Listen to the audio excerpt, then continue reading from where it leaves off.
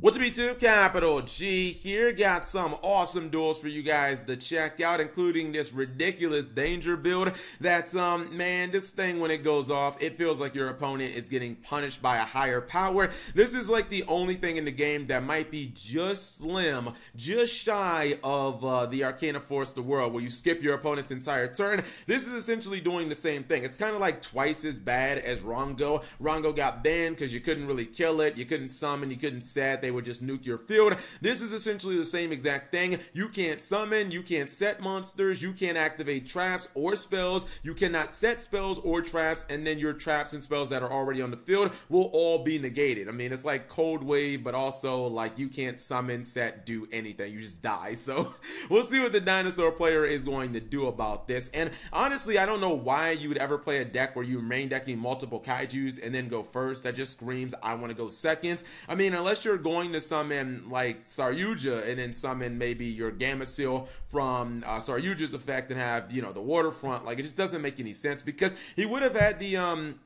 he would have been perfectly fine with impermanence, because usually these danger decks that play, what's that card? The beginning of the end, they are really susceptible to having their Saryuja hit with like effect failure or impermanence, and he might have been fine here, especially considering his opponent is going to make, well, he did make Outer Entity Azathoth, so impermanence would have actually not cared at all about Azathoth, so, you know, he would have been still perfectly fine. Then he could have like kaiju'd him. He could have used impermanence here and he'd have been fine, but that didn't happen, and he's going to go for beginning of the end. You guys know these type of decks, and this is the card that just got set, Judgment of the Pharaoh, that is going to do the work. Now, it's not an easy card to use because you have to have Unity or Yujo Friendship in your graveyard. I still love Yujo Friendship because it forces you to shake hands with your opponent. I believe if they have Unity on the in their hand, that card is just awesome. Any card that requires physical interaction between players is just awesome, in my opinion. Shake your opponent's hand. They must shake your hand if you have Unity. So at this point, he gets that copy of Unity and Yujo Friendship, and he just wants to get them in the graveyard. Obviously, danger monsters can do that. This battle phase is completely irrelevant, so don't worry about like, oh, Cap, why did you try to go for game here? This battle phase doesn't matter, guys. It's all about the following turn, and it's about really how much Yu-Gi-Oh! The opponent doesn't get to play. He needs to get the Unity in the graveyard, which he has successfully done. So even though his field is going to look pretty damn janky, it's fine. He was looking for a second copy of the Judgment of the Pharaoh, and now his opponent is not going to be able to do anything. So during draw phase, he activates one Judgment of the Pharaoh, second Judgment of the Pharaoh, and the thing is, this does require you to pay half your life points, but again, this is just ridiculous. So you pay half your life points, then you select and activate the appropriate effect. If Yujo Friendship is in the graveyard until the end of this turn, your opponent cannot normal summon, set, flip summon, or special summon a monster or monsters, or activate monster effects. I forgot about that. They can't use monster effects either. And if you have Unity in the graveyard, then you can activate the second copy, and then you can make it so that until the end of the turn, you negate the effects of all spells and traps that are on your opponent's side of the field, and they can't activate spells and traps or set spells and traps. So, I mean, if you can't summon, set, use monster effects, spells, traps, or just offline, and you can't set those cards or use face-up ones on the field, what exactly are you left with in Yu-Gi-Oh?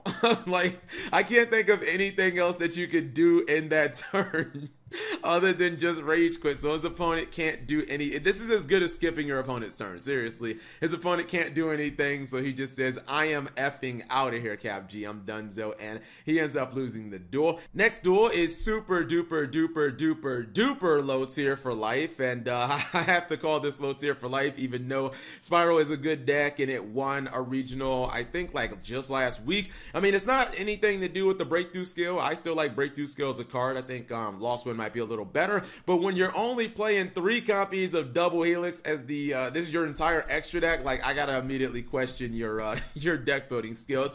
Anyways, it's facing off against SHS, Super Heavy Samurais. I think Spirals are going first, if I'm not mistaken. So he's going to try to summon the Super Agent, which, I mean, it's fine. He doesn't really get anything out of it because his opponent doesn't have any cards on the field. He is going to go for the Super Heavy Samurai Scarecrow. Breakthrough skill is going to be used. If he gets the Flutus in the graveyard, he can start negating these breakthrough skills and these spiral wires and stuff like that. I mean, he is just going to kind of end on the Scarecrow, and he did get Flutus in the graveyard, so at least he does have that. He gets another copy of Utility Wire. How many traps is this guy running his deck? Breakthrough skill is going to be negated. He's going to attack.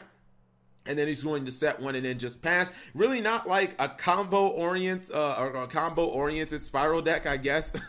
He's just kind of playing a very like go slow, you know, spiral version. He did use a second copy of the utility wire, so at least he's doing a good job of keeping Scarecrow off the field, but it's a link 1, so your opponent can always get it on the field. And Big Ben Kai was laying the smackdown. It almost one-shot him, but he was able to do something good. Also, why is he running the Charming Resort Staff? If this would have been any other spiral card, he could have easily gone into double helix and then maybe tried to pop off from there. Even a scuff spiral version like this, it's still spiral. It can still obviously do some things, although I kind of wonder when you summon your master plan, where do you go from there if you can't like link her off the field? So that's just kind of interesting. Anyways, I do not believe that he will live to see another turn. He's going to attack into the Charming Resort Staff. And why did they ever make any spiral support cards that don't have spiral in their name? Seriously, that made no sense, man. It's like Spy Gal, Misty. These cards are like honestly meme worthy. But anyways, hopefully you guys enjoyed those duels. If you did, get a video a thumbs up. Thank you guys for watching. As always, subscribe if you have not already, and turn on that notification bell for daily videos.